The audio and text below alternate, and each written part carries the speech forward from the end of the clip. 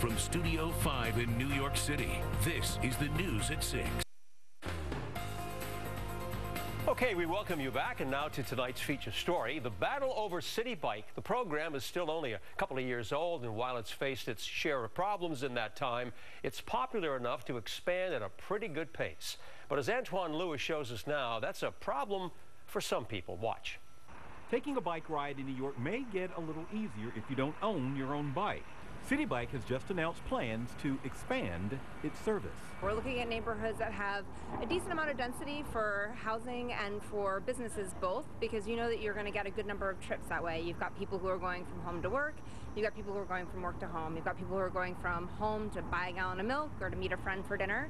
There's lots of different reasons to take trips when you have that kind of density. CitiBike's growth here in its few short years has surprised many. Still, it hasn't received the warmest reception. The way I see it, CitiBike essentially started rolling over people all over this city. Stephen Slack is a Manhattan-based attorney. Slack represents a group who filed suit to have the CitiBike racks removed from in front of New York's historic Plaza Hotel on West 58th and 5th. It's almost like putting a mustache on the Mona Lisa. It's a bright blue and white bike rack right in front of a beautiful historic building. Why do that when it could just simply be put around the corner? It's not even a NIMBY issue. It's put it in my side yard. Put it in my backyard. Just don't put it right in front where people are taking pictures, postcard quality, and it gets marred by these bike racks. Among other complaints, CitiBike stations further congest New York City vehicle and foot traffic.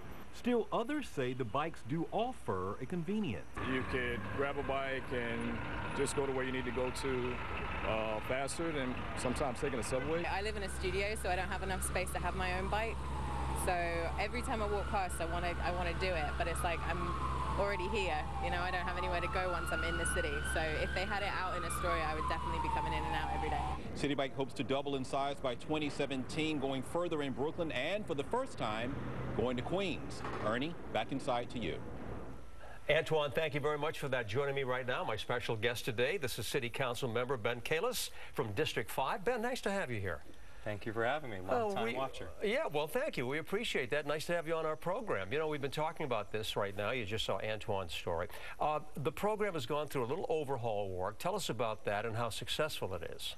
Absolutely. So since 2013, when it launched, we've had over 19 million trips and only 10.5 collisions for every million trips. In the next couple of years, we're looking to see the entire system double to 12,000 bikes from the current 6,000. That's tremendous expansion. Do you anticipate any problems, safety issues, and things of that nature? With a million trips for every 10.5 collisions, CitiBike riders are actually some of the safest riders out there. And in fact, we've seen a traffic calming effect with the bikes. They're really heavy, it's hard to go fast, so they tend to slow other bicyclists down. Ben, as you know, there have been a lot of critics who say, you know what, don't put these bike stations in certain locations, like in front of the plaza, for example, landmark areas. There's a lot of congestion. How do you feel about, you know, input from the community as far as these decisions go? It's essential. The city works for the people. As soon as we knew that we were going to be expanding CitiBike, we worked with DOT. We had numerous meetings of the community. We sent an email to everyone we could, letting them know about what the maps were, and we started working with building by building, trying to move stations to places where they would actually be better. We heard a lot of people complaining about losing parking, so we're trying to move as many of the stations onto sidewalks where they won't affect parking. So you're hearing feedback and you're responding to it? Absolutely. We've actually already moved 2 stations based on community feedback. What do you expect 10, 15 years down the road? How is this whole program going to play out? So we'll have a lot more vehicles. We'll have a comprehensive infrastructure for bikes. You'll be able to pick up a bike wherever you need to throughout the city, and it will be just another form of public transportation, which means people will have an easier commute. Ben, I know you hear this. People say as long as the weather is good, you know, the bikes are okay, but when we have a short season and then you have difficulties, you know, perhaps it creates other issues.